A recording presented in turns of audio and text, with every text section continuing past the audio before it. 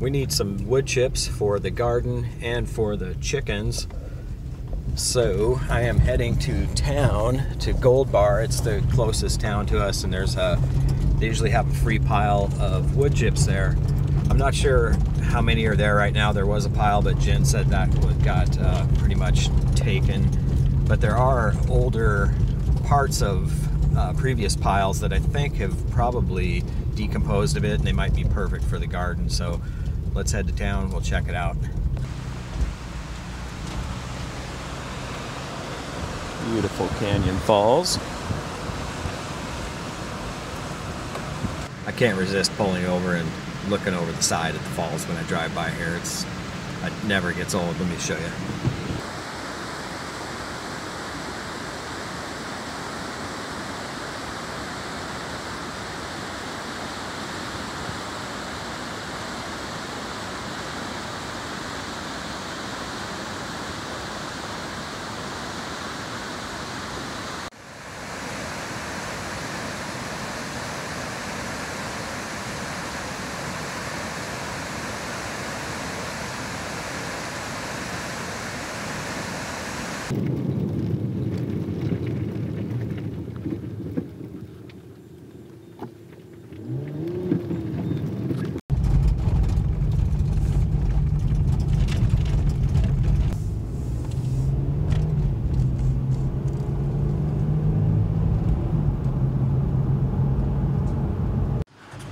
Well, it's pretty slim pickings here today. That bin over there is usually a good source, but that's empty. And there is a bunch of stuff here, like I was thinking, that's already decomposing, so I think I can use some of that. So I'm going to get what I can from there, and that'll be good for the garden.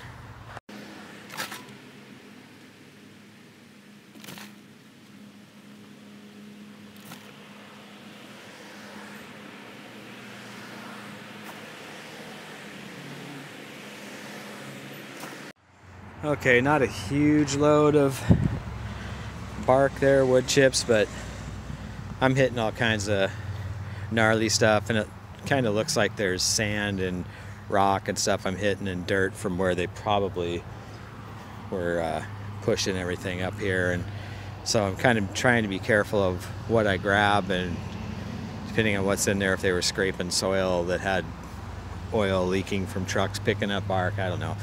So I think I'm just going to go with that load there. That'll get us going on starting our potato beds with some compost under that. And we'll just keep watching this pile, see if it grows. I think the tree service companies usually dump here, and they dump over in that spot there that's in the concrete blocks. But with everything kind of shut down, I'm sure there's a real slowdown on creating wood chips and cutting trees. Anyway, let's head back to the cabin.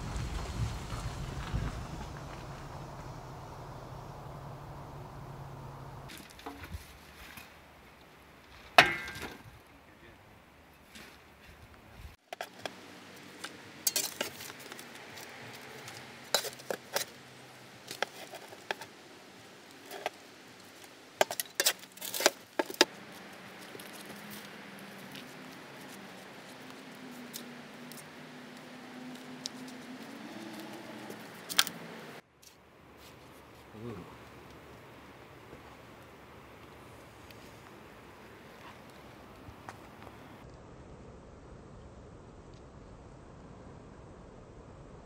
Nice. Mm-hmm. Alright, so we're going to leave this as is right now. We're going to get some potato starts because we don't really have any potatoes chopped up. We kind of didn't plan for this very well, so I think we can get some potato starts in town. We're planning on going there in the next few days. Then we'll get those planted in here and we'll see how that goes and just keep filling it up as we go. We're going to fill up this garbage can here to hold on to some bark up here in the garden so that we can continue to put it in the potato bed. Alright, since we're up here in the garden, let's take a look around. We'll show you what we've got going. We did clean out the greenhouse. Was that last weekend? Yeah. Yeah, and got things kind of straightened out. We did put in this row. We moved the table over here. Put in this row to plant some stuff. This is compost that we have been making, and it was just full of worms. Just super good stuff. So we're going to add some dirt on top of this, and have we even decided what we're planting in there? We have jalapeno peppers and another couple tomato plants probably. Okay, yeah, peppers, tomatoes. Give that a shot. We've got a tomato here that we planted. It's kind of one of the weird ones from last year. We've got some other tomatoes this year out in the beds we'll show you. And they did produce, so we yeah, went ahead and started them again. But I think next year it's going to be all new seeds. We have our garlic in two plastic pots in front. Got garlic over here. I believe that's the soft neck variety. Yes. And then over here we've got the hard neck variety. And Jen's got rhubarb here. She's got some rhubarb over here. There's rhubarb up here. And rhubarb up there by the compost pile. And that stuff's really going gangbusters. And can you tell that someone likes rhubarb? Jen cleaned out the strawberry pots and thinned them out. So we've got those two pots, and then we've got strawberries over here in this box. The hops are starting to take off. We kind of cleaned off the little climbing wall, metal wall there, so they could start growing. Got the fig tree. Hopefully that does well this year. We're going to build a frame around it with netting so the birds don't eat all the figs. We'll have to do that pretty soon, really. Yeah, maybe I'll do that during the week. Here's some of the other tomato plants that we have. And over that one's leaning over. That guy's kind of wilty. We got a lot of rain here, so they got watered pretty good just recently. There's some over here. We're going to grow them in the black. I think those are 2-gallon pots this year and see how they do. And we have some scallions here. We clipped some of these and Jen dried them out. So we just had some of those in our eggs this morning. So that's kind of nice. Got another wild strawberry here and over here that we picked how big that when we were on an outing once. It's huge. Yeah, that's huge leaves. We have kale and chard growing here, but nothing's coming up yet. Kale and chard? Yep. All these rows here, 4 rows, are radishes. In a few years we're going to have some grapes. A friend at work gave me this grape start from his backyard. It was already rooted, and it appears to be doing pretty well. We have kale from last year that we left the stalks in, and they started growing leaves, and I didn't know it, but you can grow second-year kale, and it's actually super tender and sweet. We've been eating these leaves, and it's pretty crazy. They are super tasty, much tastier than the big kale leaves from the first go-around. Now, apparently, once it starts getting nice out and warmer, those leaves will get bitter, so you have a little window there where you can pick those second-year leaves, and they're just incredible. So from now on, we're going to leave these in the ground over the winter after the first harvest, and then we'll harvest what we can second year before they go bitter, and we'll give some to the chickens. I already gave a couple of the whole stalks with leaves to the chickens. We still have some planting to do in these beds, but Jen did put a row of peas over here, and you can see they're just starting to come in.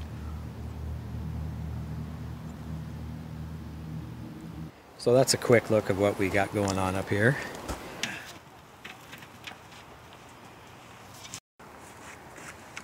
on, girls, check it out.